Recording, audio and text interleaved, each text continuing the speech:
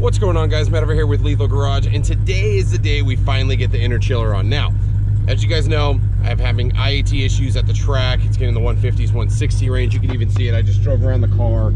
It's warmed up. My IAT2 is 114. My intake temp's 127, and it is 59 degrees outside. That's not good. So we're gonna strap on this interchiller. We're gonna, I mean, you see these numbers. This is idle in the morning. We'll see what it is. Idle when it's done, and then at the track, see if we conquer these hot air temps. And we'll go over all the details of how the interchiller works as we install it. So sit back, relax, and this is gonna be, I'm gonna try to make this as fast as possible via cut, but interchiller install, let's do it. Like seriously, that can't be good. 145, 145, 125. That's not boring. 147. Look, it's getting hotter. We've made it to the Bowtie Garage. Today we are installing the interchiller. Car's lifted up. We're not really doing too much. We got the car lifted up. We're not taking tires off or wheels or anything. But you do have to do simple things. Obviously, I have the supercharger installed. We're pulling a lot of the piping and tubing that has that hooked up, fill valves, because the Whipple tank and all that stuff's going away. We have the Cortez tank sitting over there, so that's also going in on top of the interchiller. And then, yeah, so we're just removing stuff, prepping stuff, and then we'll get the front bumper on, and then I'm gonna walk you through all the parts and pieces of the interchiller and start assembling.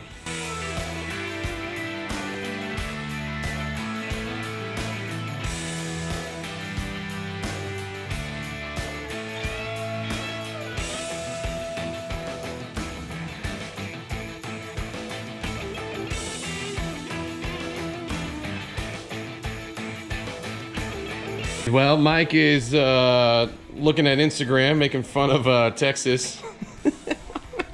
Not well. What is it? Texas Muscle. Yeah, Texas Muscle 5.2. 5.2. Yes, yes, that's happening. So front end's off, air intake's out, splitter's off. It's all sitting over here. But now we got a big table full of parts to install. Got the interchiller main unit here, all the parts and pieces. The one thing you're not seeing in this picture is the additional lines and the wiring to wire this bad boy up. Now, we also have our big Stewart pump here, 30 gallon per minute, 30 GPM, nice. And then we also have the Cortez reservoir that we're gonna be installing as well on the car. So lots to install today. Again, we're gonna walk you through the interchiller install, show you exactly where it goes, how it's set up, or at least where we're choosing to put it, and get it all going. And we'll even go through the parts that aren't on the table yet, because again, we're gonna get everything in place, and then we're gonna get the dimensions and measurements for the fittings that we need, and then we're gonna go down and grab them, and then come back and install it. And one thing I do wanna highlight, in this install, it does require you to recharge your air conditioner. So basically your AC unit, it's gonna get discharged, it needs to be recharged.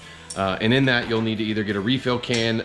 These use the, God, was it 134? Is that what it is? R134? Yeah, R134 style fluid, so it's pretty easy to get. There are other vehicles out there that are using the, what is it, the YF1234, the stuff that's completely terrible for the environment. It's R1234YF.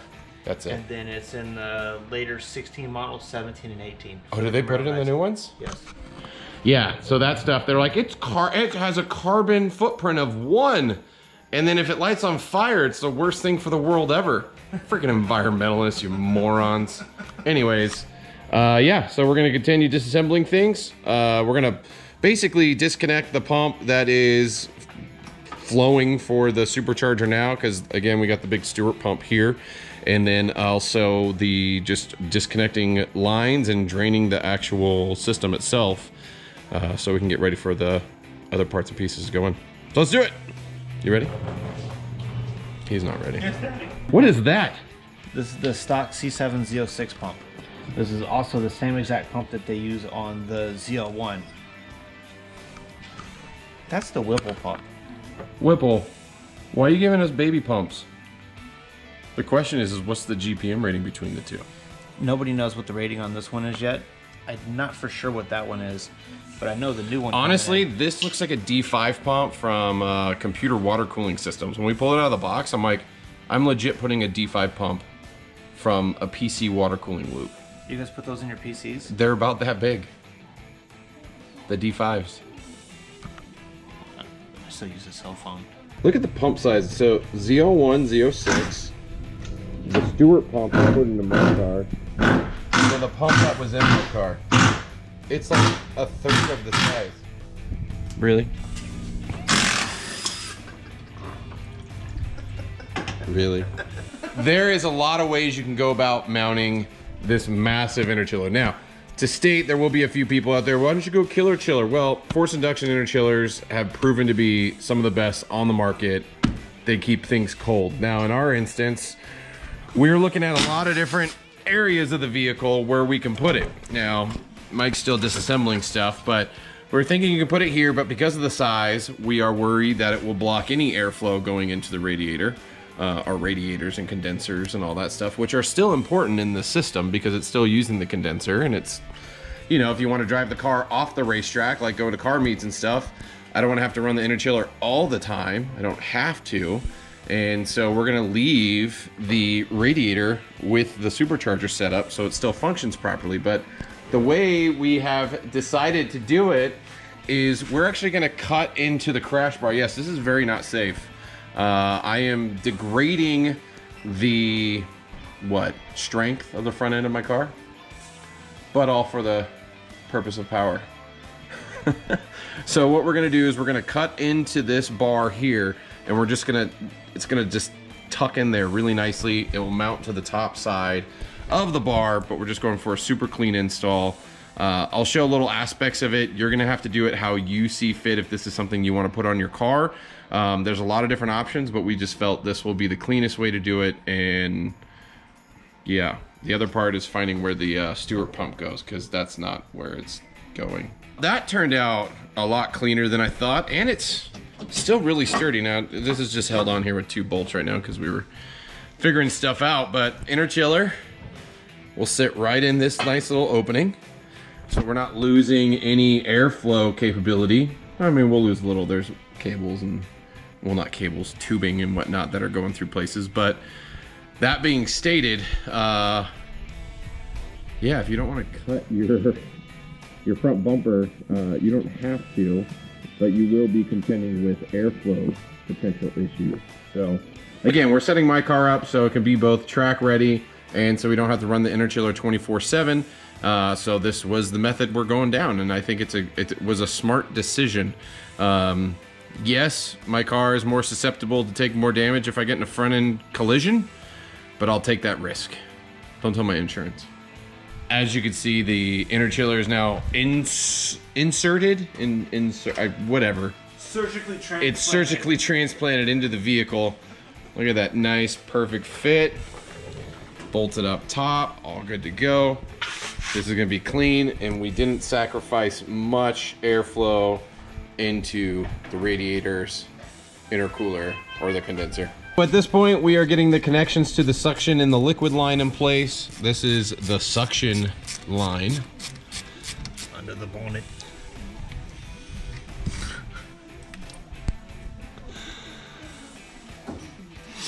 And you can see the nice custom fitting they have for it.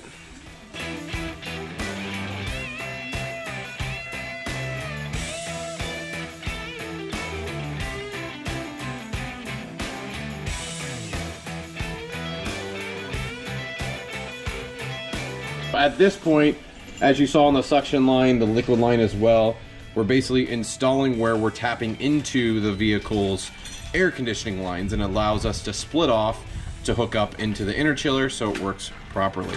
So that's where we're at this point. Again, I'm not going through every step by step here, but you know, gives you the highlights. We have the liquid line and the suction line adapters in, and at this point we're starting to clamp our hoses with the dual clamp setup. They do give you a little nifty tool. You can see the spacing, you make sure it's all in the right place, and this way you make sure you get perfect clamps done. Now to do this, you do need a specific tool. If you don't have one, you can look it up. They even link to them in the Interchiller setup, but you'll want to make sure you clamp these down properly and get it all hooked up. So we have lots of clamps to work with because we have tons of fittings. So you're gonna be using this a lot, but yeah, do it right the first time. Here's a better up close look of how to do it. You can see we have the clamps, they're already in the blue piece. You can see you can slide it right on, butts up right to the hose, and then you can slide in the fitting like slow, and there you go. Then you crimp them down and you're good to go. And you can see the little hats up top. Your tool literally crimps onto these and squeezes them tight. And typically what we'll do is we'll pull the plastic thing off and do a pull test as hard as we could to make sure it's on there good. And if it doesn't budge, you know you did it right. We've replicated, put the fitting on the suction line. This line had a nice piece of tape on it, and we had a separate insulation, what am I trying to say? Roll of insulation, but it said, insulate this line. We insulated it. Done. Get it done. Now we're gonna put it in. We'll measure it to length, which we basically already did, but we'll cut it off and then repeat the fitting on the other side. Screwed into here? Yes. Screws into the suction line, which we did do some modifications to the bracket that was there so it would fit properly.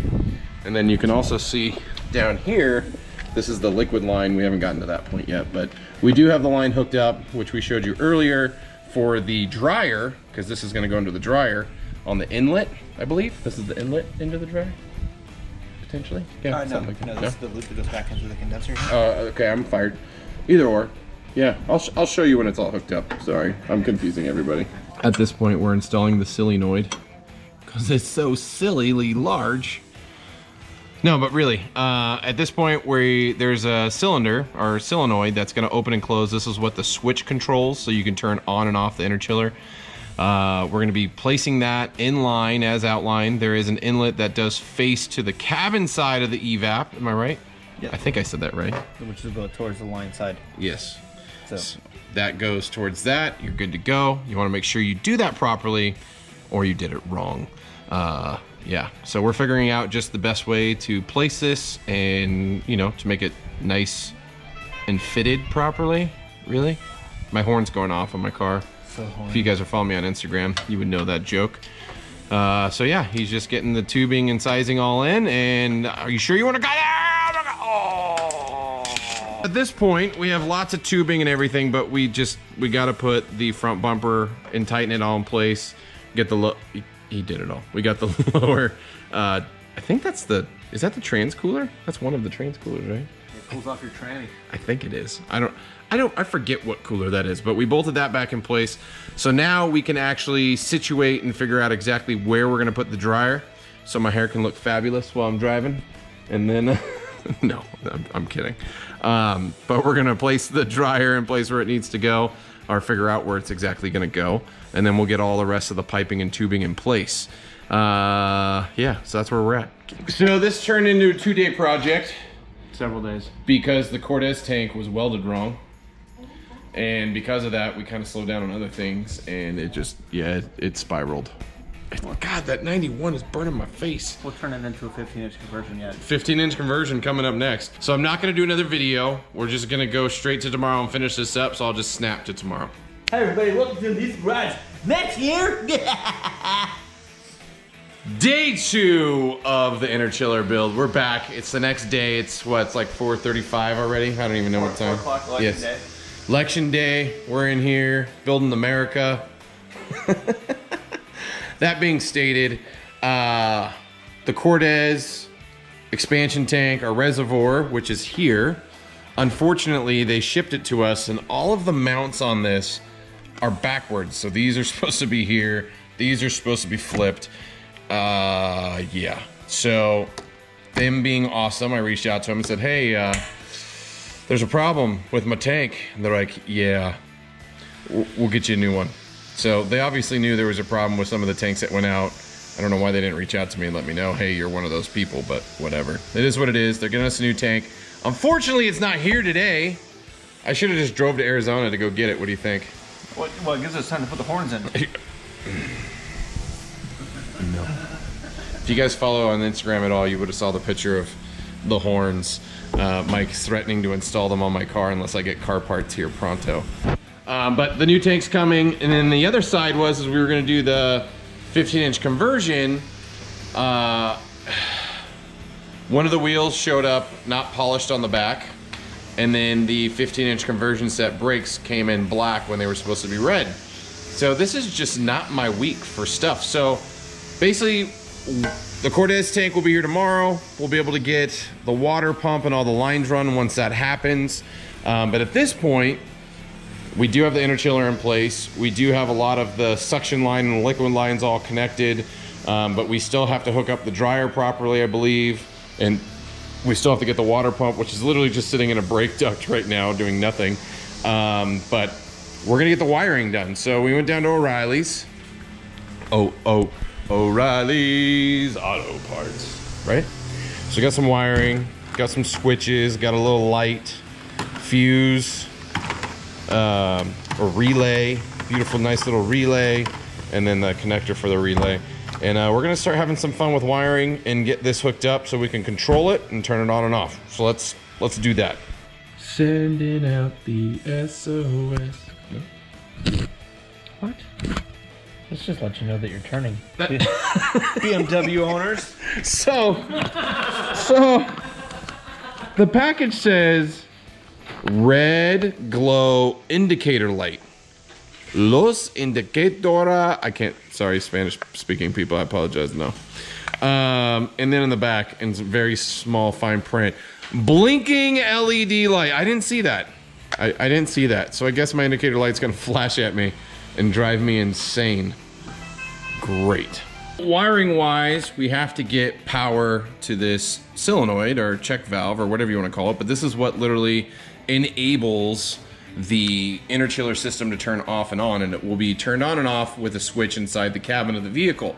Now we do have a relay that we set up. We're going to be running this over to the fuse box to add a fuse, really just wiring this up. Now keep in mind, this kit does not come with any of this wiring whatsoever.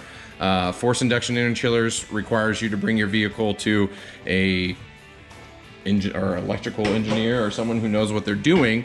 In this instance, I got myself a Interchillers are cold.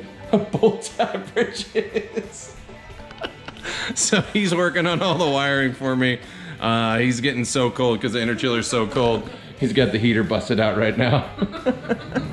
It's coming along.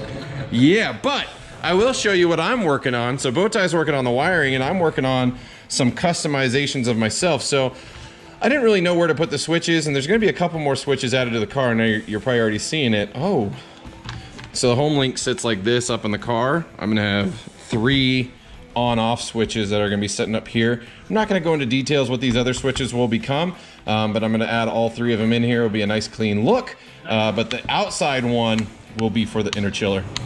Pretty simple, pretty easy, and I think it will look super clean in the car, just like that. You know, I'm gonna feel like I have a fighter jet. Like, turn it on, turn it off. Is this the nitrous switch? Is that what we said? Nitrous here. Yep. And then we're doing what was this? Is this the pull in the other 2 carburetor switch? Yeah, that's what that's for. That's the one for the horn. Voice, follow. No, don't follow him. Follow me. Sing. Voice. Guys, it's day 3. I believe we finally have all the parts here that we should have had. Should have had. I'm fairly certain you forgot something. I forgot words. We need 1 3/4 adapters. No parts again! Anyways, 2 days again. I got all the parts he told me to get yesterday. I told you to get. No. Yes. Anyways, Cortez sent the right tank. So this is the old one. Here's a new one. You can see how the mounts were obviously put on wrong on the first one. So this one's going back. This one's staying. At least we have that done. So now we can get basically the loop almost completed, but we need to get the adapters from 1 inch to 3/4 inch so we can get the water pump hooked up properly. And yeah, so that's where we're at. Let's get going. After a massive dilemma in adapters and step downs, we were finally able to get the proper 1 inch to 3/4 inch in our dash 12 90s. So that way these dash 12 90s are coming out of the interchiller. Again, they did not provide all the fittings that we needed because we're using some different tubing size because of this monster. So Mike is putting some, what is that technically called? It's power grip. It's the Gates power grip hose clamps. There you go. Basically, it's a big piece of heat shrink that replaces your warm style hose clamps and things of that nature. It's a little more difficult to get a hold of, but man, does it give a clean look. It definitely does. And we got ginormous 1 inch pipes sticking out of that pump. So we have to drop this down to 3/4 inch. Obviously, we have the Cortez reservoir now in place. You can see the interchiller still down here. Started running wires and everything, got it all hooked up for the relays, for the solenoid, you saw that yesterday. And then also for the pump power, where'd all those cables go? Oh, he's got them over there. So you got the power, you have the trigger and the ground. And I believe we're tapping into the evap. Yeah? Yes. So we're tapping into the evap to trigger for the pump. And yeah, I think we're getting really close. And then also, I didn't show you the controls, or maybe I did. I don't remember if I did, but yes, we got the controls for the home link up in there. You'll see there's a couple other ones. I got some lights for this, so I'm gonna put those in. And yeah, no, it's coming along. So let's get this finished. Mike's like, please get it out of my garage. Please, just please. I apologize for the shadows and the lighting. It's late and it's not very light in here, but what I did, and this looks like a wiry mess, and it is right this moment. I'm gonna clean it up, make it look good, but what I did is I grabbed the Gen 5 DIY radar detector power harness with extra power leads. And I'm using that as my 12-volt reference. And I'm plugged that in, and then I have the big red cable that you see hanging right here. That is the trigger wire. And then I ground it into the extra power leads, and basically this should allow the kit to turn on. So the car has to be in accessory mode for that to work. So really what we need to do right this moment is put the car in accessory mode. Maybe. There we go. So that has power up here. And then if my theory is correct, if I hit this switch, this light should turn on. Oh! That, I don't know. Can you hear the clicking? I hear clicks. You liar. Is it working?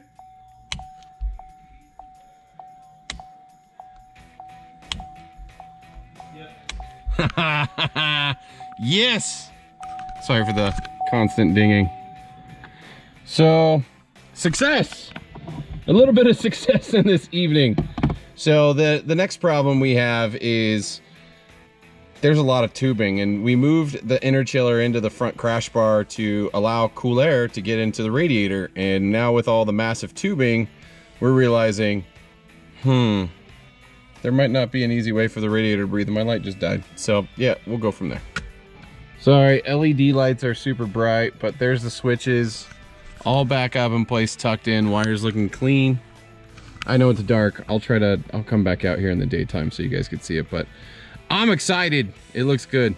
I got little switchies, but the car has to be in accessory mode for it to. Here, we'll do it one more time. I'm super excited. So, it's an isn't it? I don't think it's in accessory mode. No. It went half accessory mode.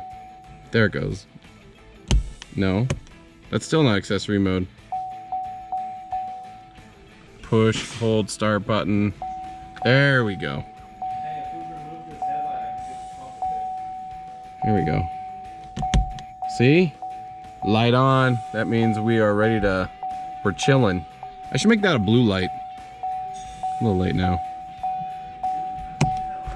Nice. It is late, but we have made headway. We now have power cables to the pump, which we are mounting right there. We're not worried, but we'll see how it fits with the bumper. We're gonna have to remove some of the crash bar stuff, the little padding, or what do they call that? I'm not worried. Mike is not worried. Not worried. But we have the cables running, we have the power. So this pump is running to, where does it go? Off the evap, right? The trigger? The evap triggers a relay which triggers the pump. Yes. So there's a trigger to the evap that's gonna trigger the pump. So that turns that on. We're pulling power from the fuse box, and we actually grounded it right here where our relay is for the solenoid for the interchiller. Sorry, it's a little hard to see, but that's where we grounded everything here. It is a grounding point on the vehicle. That being stated, obviously the Cortez is in and we're starting to fill the system up. So our next step is start her up and, well, actually no, we still have to fill the AC line. We have to recharge it. It has to be warmed up for that. What, the car does? Yeah, the car has to be warmed up. We have to get a little bit of heat in here. We can't fill it up if it's below, like, I think it's like 60 degrees, you can't put AC in. It throws That's depressing. It throws the whole system off. Fun. Fun.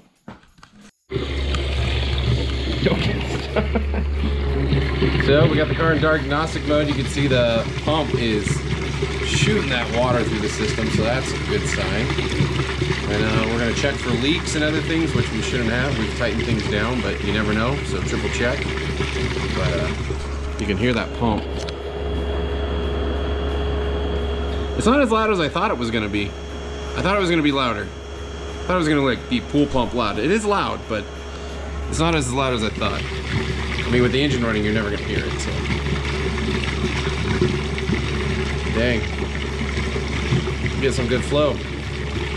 We got first start on the car with the system. The interchiller is not charged or on. This is just straight fluid going through the system with no heat exchanger. Remember, we took the heat exchanger out of the car. So the intake air is 87 right now. Remember, the IE2 is calculated, but it's showing 82. That's idle, sitting there. Not terrible. We'll see. So again, interchiller's not on yet. It's not even charged yet, so we're letting the car warm up, see how warm we can get it in the garage. It is kind of cold outside. It's saying 64. So we'll see if we can get it warmed up and get it charged and actually test the interchiller and see how much lower those temps go once we get that water chilled. So let's do that. So it's still cranking, temperatures are still dropping, but we have fluid going through the car. What, car's been going for 20 minutes, 43, 44. Also, the fluid coming from the supercharger. Yeah, this is fluid coming from the supercharger because it's literally coming out down right into the tank. So that's the hot side. That's impressive. Guys, this has been a journey. Sorry I didn't get into the nitty-gritty of putting everything back together again, but we left off with everything basically in place. We had everything connected and it was really starting it up, which we did. We got it started up, everything was flowing, but getting the front fascia on was kind of difficult. Now, as you know, I got the Stewart pump. The thing is massive. It's not a small pump by any means. So we ended up removing the LED lights from the little kidney corners there, which I'm okay with. It gets a little more airflow, right? No? Okay. But we ended up removing that. The other side was the Cortez tank. Because it was metal, we ended up doing wrapping. And actually here, let me pop the the hood. And I could show you some stuff. Really phase one, after, you know, we just got frustrated and we just kind of threw it back together again. But pretty happy with the way it's turned out. You can see the motor, everything's great. The benefit is this gets nice and cold. Look, it's not even hot. I was running the car a little bit earlier. It's cold. So awesome. But that being said, because of the Cortez tank, we had to cut the plate here. And this cut didn't turn out as beautiful as we wanted it. So we're actually going to order a new plate and try to get it a nice straight or a radius, or we'll figure it out. It's the little things now, just touching it up, making it look perfect. But as far as the front goes, we're happy with everything looks. There's still a few parts and pieces that need to be wrapped with anti-condensation. I don't know if you can see in the video, but there's a fitting down in there that we want to wrap with some of the gooey stuff. And all that being said, like, I don't have double-sided tape for my front-facing camera, so it's just kind of hanging here right now, which is fine. But it's back together again. And so, yeah, so really happy with the way it's turned out thus far. We are gonna do more work on it. I'll create more content around it as we try to clean it up and make it look as good as possible. I don't know if we'll move the pump. I don't know if we'll end up putting a reservoir in the trunk of the car and running lines forward. There's just a lot of things because the way that this thing functions is it needs as much airflow as possible on the condenser. So those are all still things to consider. So yeah, that's where we're at. There are a few things that we have learned in this interchiller install. One, my IAT2 number is actually a calculated number. It's not an actual number from temps directly. We think we know what the issue is. We think it's an issue with the tune currently, and that is why the number is still a little high right now, or why it's been high in the future as well, or in the past, past, future. But you can see here, temps are really good. IAT2's at 82, intake air 69, and that's with the condenser fan not always on or on 100%. So when you run your interchiller, if your fan is on, keeping that condenser airflow going, and while you're driving, it's really good. It's gonna drop the temps really low. We saw temps in the low 30s the other night, but right now I'm just driving the car around to see exactly where it's gonna settle. But we do need to get the car retuned. We do need to adjust the IAT calculation tables, or I don't know exactly what it's called, but there's a calculation issue right now in the car because there's just no way with the temps as cool as they are and the fluid as cold as it is, there's no way these numbers are right, and we were seeing it across the board. So there's a lot of testing to do. That's all coming, but the big thing is the interchiller is now installed on the car, and it's running really good. There's still a few things with the install that we want to clean up, but for now it's good enough. We're going to do a lot of testing on it. We're going to watch for leaks or issues. We ended up wrapping a lot of the well, because I had the big metal reservoir, we ended up wrapping it with more anti-condensation tape, basically the same kind of stuff that they send you with the kit, but I kind of wasn't thinking that the Cortez tank was solid metal and it's holding all that cold air, so we just resolved that problem as well. So stay tuned for lots of things, lots of testing, lots of results. Super excited to show you guys what it all is going to do, but early indications are the temps are a heck of a lot lower, and that's great. So we shall see. So as always, guys, thanks for checking out this video. Thanks for following along. Huge shout out to Forced Induction Interchillers for sending the unit at a discounted cost. But outside of that, if you guys want more information or details about the product, look in the description below. And if you want to see more details, hit that subscribe button, follow along. Tons of videos coming. So as always, guys, I hope to see you on the road.